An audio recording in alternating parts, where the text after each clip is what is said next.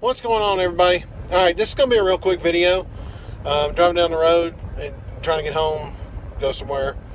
But I want to throw this out there.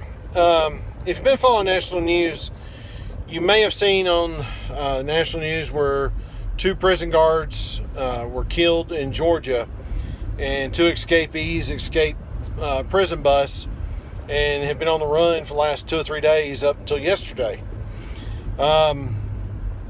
They've carjacked several people, done all kinds of crazy crap. These guys were nut jobs, trust me. Another part of it was, one of them was actually from my grandparents and my mother's hometown in Tennessee, in Lewisburg, Tennessee. But the fact that they were caught, but who they were caught by. Now, the police had surrounded them and everything. They escaped again from a vehicle. They wrecked a vehicle and ran off in the woods, and so the police were searching for them.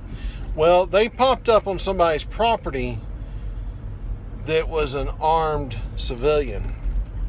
Guess what that armed civilian did? He held them at gunpoint until the police got there. Now, I'd be willing to bet that Fox, NBC, CBS, none of those national stations will tell you that.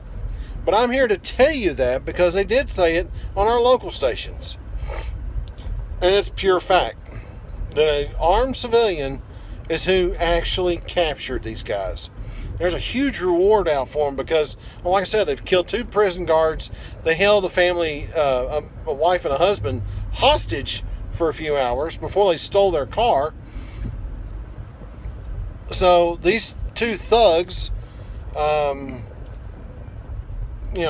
flat out trash people that need to be behind bars and stay behind bars for the rest of their lives, which hopefully they will. I don't know, Georgia had the death penalty? They ought to. So anyway, that's my little rant about that, because I know the national news is not going to tell you that that a civilian is actually the one that held them at gunpoint until the cops got there. And then the cops did their thing. Then blue line. So anyway, guys, I just want to throw this up there. I wanted to draw your attention to it because I guarantee you the national news won't. But I did.